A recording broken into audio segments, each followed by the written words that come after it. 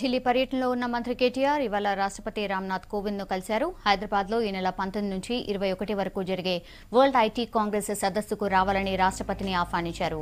నాస్కామ్ ఆధ్వర్యంలో ఐటీ సదస్సు జరగనుంది. ప్రపంచవ్యాప్తంగా 150 మంది పారిశ్రామికవేత్తలు 30 దేశాల నుంచి ఆహ్వానితులు సదస్సుకు హాజరు కానున్నారు.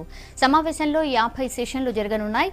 ఎంతో ప్రతిష్టాత్మకంగా తెలంగాణ సర్కార్ నిర్వహిస్తున్న ఐటీ సదస్సుకు రావాలని నాస్కామ్ ప్రతినిధులతో కలిసి వెళ్లి రాష్ట్రపతిని ఆహ్వానించారు KTR.